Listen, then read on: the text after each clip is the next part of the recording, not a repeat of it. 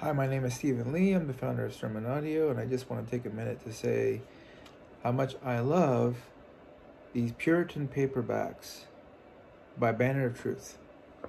I love the size of them. I think they're the perfect size. I love the simple format of them. And this one here happens to be one of my favorites. It's called The Reformed Pastor by Richard Baxter.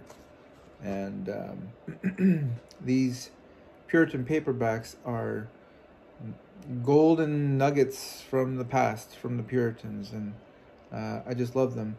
But this book here in particular was very helpful to me as a young elder in our church many years ago. I read it from cover to cover. I marked it up, made many notes throughout it, and I took it to heart. It was good instruction for me. And one of the features of this particular book is near the end, Richard Baxter has a section of questions and answers, kind of objections to some of his teaching in here. Baxter was a big proponent of having a personal relationship, having personal private conversations one-on-one with the people in the church, and not all the instruction coming simply from the pulpit, which is of course very important.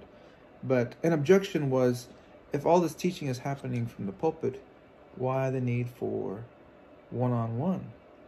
Well, he answers in Baxter style. He says, "I am daily forced to wonder how lamentably ignorant many of our people are, who have seemed diligent hearers of me these 10 or 12 years, while I spoke as plainly as I was able to speak from the pulpit. Some know not that each person in the Trinity is God, nor that Christ is God and man, nor that he took his human nature to heaven, nor what they must trust to for pardon and salvation, nor many similar important principles of our faith. Nay, some who come constantly to private meetings are grossly ignorant, whereas in 1 hour's familiar instruction of them in private, they seem to understand more and better entertain it than they did in all their lives before."